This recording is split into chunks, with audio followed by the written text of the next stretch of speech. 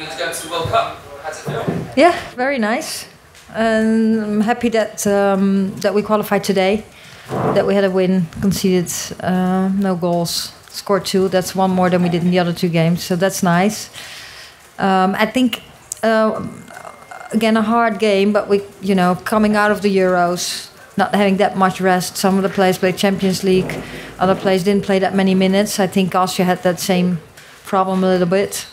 But I think after all that, I'm very proud of the team that we came out like this and we just won the game. It looks so easy, but I think it was pretty hard. How much of a relief is it to get through this fixture, considering where we are at this time of the season?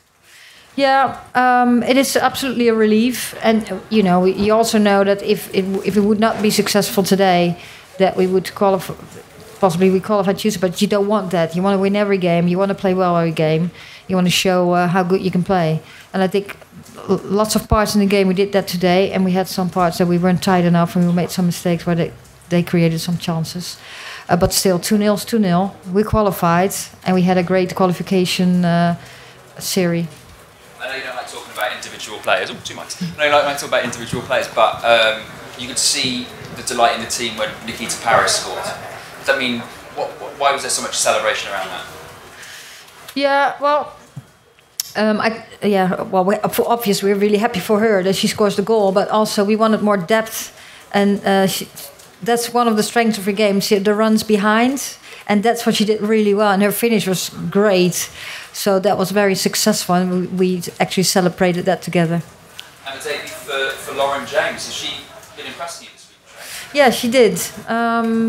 Well, we know, she can mention I went to Chelsea. She didn't play many minutes last year. She was just trying to get back all the time.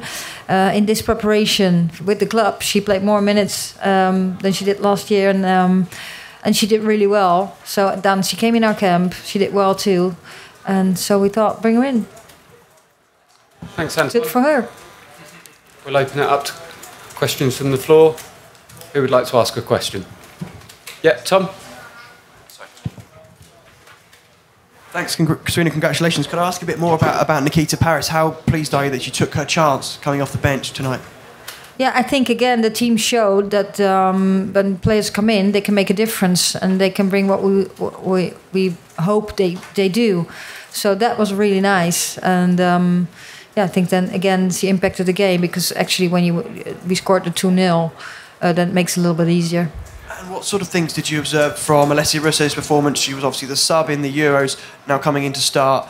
Her goal, she was involved in the build-up as well as the finish. Kind of, what did you make of her performance? I always make something of a team performance. And everyone has a task and everyone brings different things. But I think she did well. Now it's different. When you start, it's different than you come in. As we all see, that she's such a talented high potential player, as we have many of them in our squad, and it's really nice that she scored the goal so quick. It was a pretty good goal, the first one, the second one too, but the first one too.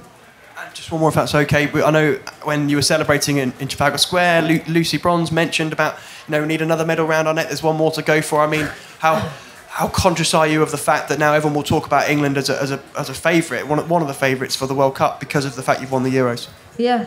Yeah, we knew that was going to happen. I think everyone was already talking also that we were the favourite of the Euros. I think England has always been seen as one of the best countries worldwide, top level. And yes, of course, we know that's the case. But we're just trying to do the things that we have to do and play football and trying to become better every day and stay connected as a team. Safe journey back. Thanks, Tom. We'll go to Susie, please. Cheers. Congrats, Sarina. 21 games, no defeats, 70 goals in qualifying, none conceded. Can you remember what it's like to lose? Yes, I can. Yeah, of course you remember the lose, but winning never. How do you say that? You never get bored with winning. Yeah, exactly. And obviously Luxembourg on Tuesday. Now you've got qualifying out of the way, will we see a lot more of the squad? And will you experiment a little bit with the personnel? Yeah, we will. what we do now. Some of the players are training now. Then tomorrow we'll see how everyone comes out of the game, and then we'll figure out who's going to play Tuesday. But some players might need some extra rest because they came in already with less playing minutes, with less training sessions. Still not totally recovered from the Euros, but we'll think about that. And yes, at the other hand, then it also gives an opportunity to other players. But what it looks like, we haven't finalised it yet. We have 2 more days. And now you've got qualification out of the way. Time to get excited about the US friendly? Absolutely. Yes. Thanks. Thanks, Susie. We'll go to Natalie at the front. Thank you. I was just going to ask about that game. Has this result and the fact that you've qualified now made that USA game a little bit more spicy? I think the game was already very spicy. If I totally understand the spicy, I collect that with food. But I think I understand what you mean. No, I think I was really, really excited about this game already. But you have to put it to bed until you get qualified, and you never know what happens. And of course, with our standards, we should beat Luxembourg, but that's not the way you want to think. You want to approach the first game, and that was Austria, and you want to win that game and play well and show who you are. But now that's done. Of course, we're going to play Tuesday. We want to play, enjoy the game again. There are going to be 30,000 fans in the stadium. People will watch the game on TV too. So we want to play a good game. But we're excited about the America game. Yeah, that's absolutely true. We approached a few England fans outside because obviously there weren't many of them, and turned out that a lot of them couldn't speak English. They were Austrians. Yeah. For people in Europe to be wearing England shirts when they're not from England, have you made England cool again with what you've done this summer? No, I think we made England cool. But England has been cool before. So I think a long time, not for people wearing shirts. Oh, is that true? Well, I think they just like the shirts. They're very pretty shirts. But no, I do think I think the way we played, the way the tournament was, it's not just England. I think there were so many very good games that we wanted to inspire the nation. But I think this tournament inspired Europe, and I think beyond Europe, and that's what it shows. And actually, that's pretty exciting too. So yes, people come up to us and they want signatures, and they're Austrian people. And so yeah, we made a difference, and we inspired also the Austrian people, and that's really nice that comes with the job too. Thanks, Natalie. We'll go to girls on the ball. Hi, Sarina. Congratulations. I was just going to ask, after you scored quite early today, and then it got a bit tricky in that first half. What did you say to them at half time? Because I thought the second half was improved. Yeah.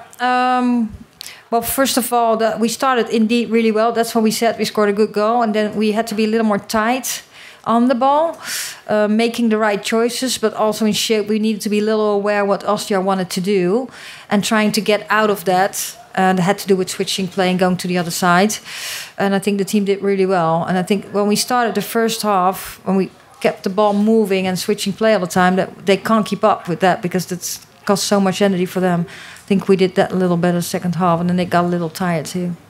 And then just a question on Mary Earps. I mean, she didn't have many saves to make, but she made that huge one in the second half. How important was that? Yeah, she always has one. In a game, especially against an opponent like Austria, there will always come one chance that, and then you hope your goalkeeper's alert.